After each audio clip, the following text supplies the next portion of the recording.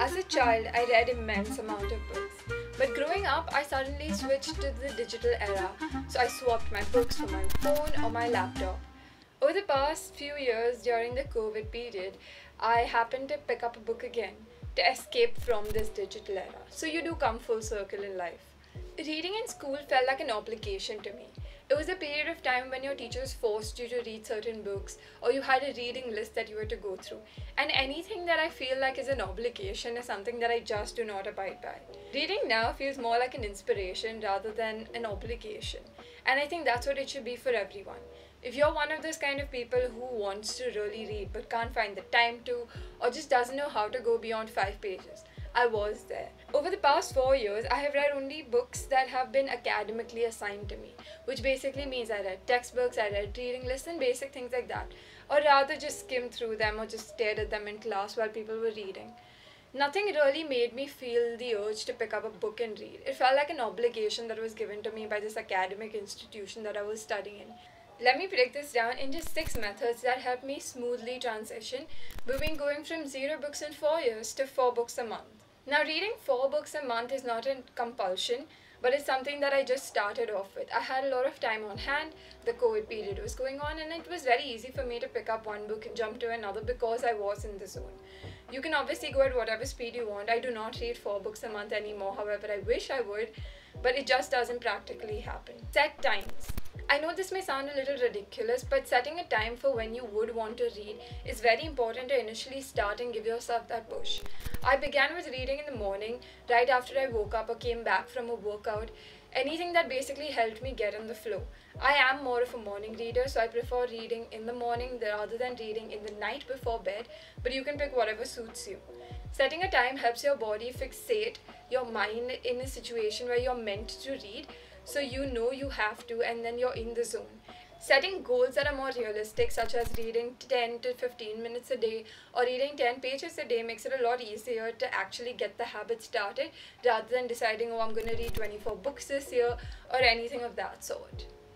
Okay, so to address this, there's a huge misconception around reading where you're supposed to be in this aesthetic setting with dim lighting, good music in the background, just a very calm and vibey feel. It's basically not meant to be like that. When you set your standards that high, you're never going to be able to achieve them. So setting yourself up to the idea that you could read in any nook and corner of your room, it does not have to be a reading corner, it does not have to be the coziest place. Yes, it is nicer if the ambience suits your reading, but it's not a necessity. So you do not have to end up at a cafe with a coffee and a book. You can happen to read this in your room while having breakfast or whatever it may be. Do not set yourself up to standards that you cannot achieve on an everyday basis, because that's going to dilute your idea of reading and just make it so much harder to achieve. You do not have to finish every book you read. Now, this is very important to understand that there are a lot of books that you could clearly DNF. You do not have to finish reading them. You can just skip over the first few 50 pages. If you do not like it, leave the book. There are a lot of books that I started, especially classics that people abide by, that become people's guide and Bible, that I just don't relate to. And I think it's very okay to understand that not every book is for every person. So even if it's in a top 100 list, even if it's your favorite author whose book you don't like, it's absolutely okay to skip through and jump to the next. You do not have to feel guilty about not finishing a book. It's like reading a blog post. You can just skim through it if you don't like it and move on.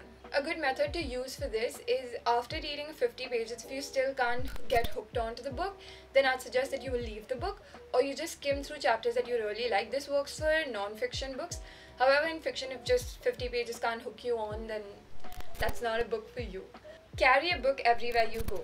Now, this is something that I recently started. I've started carrying a book everywhere I go, even if I'm not meant to read that book, if I don't have the time to read it. Just having a book in my bag gives me that option that if I ever get a little amount of time, I can read.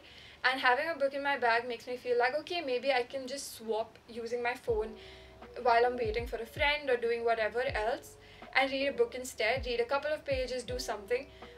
In most cases, I would carry a non-fiction book because I feel like I can just read about 5 to 10 pages without having to get hooked and just get like some matter out of it.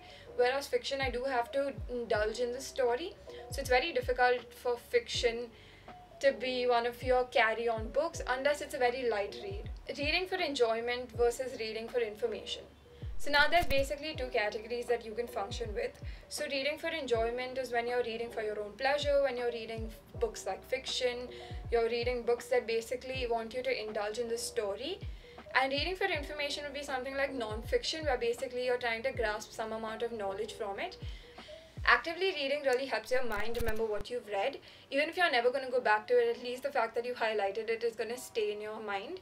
So doing this for non-fiction books is very essential, I would say so, because I do forget a lot of times what the book was about. But I do remember these certain highlights even if I don't remember the entire context of it. So having this kind of database or system where you can actively store your highlights basically helps me go back and just like refresh whenever I need to, but also in the moment keeps those points very highlighted in my mind. Once you've built yourself a reading habit, beyond the luxury of reading for hours, you should be able to read in short periods of times, because there are going to be chances where you cannot make time for like a 1 hour reading session, but you could just squeeze in about a 10-15 minute session. And if your mind is used to picking up a book and reading, this will come very naturally to you, where you will be able to read for 10 to 15 minutes straight and then move on. A lot of times when you're starting off, reading only 10 to 15 minutes is not enough for you to get hooked to a book. But eventually, once you're in the habit of reading, something like this can really help. So the first book that I started reading when I just got out of my reading slump last year was The Subtle Art of Not Giving a Fuck. Now, this book basically I read at the right time when I was in a stage where I really needed the kind of advice that he was giving. So it really helped me get out of the situation that I was in. Now, this book is very subjective to people. That I have friends who like it, I have friends who don't. But again, each book to its own. So this is one of the books that I started off with. Start off with a book that you know that will basically get you hooked onto, something that you resonate with. Not everyone wants to start with non-fiction, but I did read a lot of non-fiction last year. Now there's a few books that I happened to DNF because I just could not get myself to read beyond a few pages. And those books all turned out to be classics. So I tried reading 3 classics that I basically just could not get myself to finish.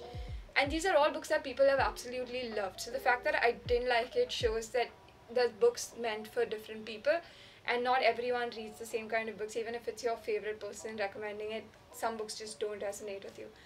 So one of them was The Design of Everyday Things, which is basically about how design started and the fundamentals of it. I found it very textbook-like, so I just did not happen to finish it. The next book is The Art of War. A lot of people abide by this book. It's like a Bible to art and various other things. I just didn't like the style of writing and I didn't understand the book necessarily, so I just moved on. The other is the classic A Tale of Two Cities. Now, Charles Dickens is a wonderful writer. Everybody loves him. His writing is just a little harder for me to get through, and I could not get myself to finish that damn book. But of course I do know the story, so it's fine. It's okay. It happens. To run through all the 6 points that I mentioned, set times for yourself to read. Give yourself a 10 pages per day goal. Find a place to read in your house, cafe, college, wherever you wish. Read actively, which basically means take notes, highlight, do various other things that will help you remember what the book was about. And that way you will be hooked enough to read beyond.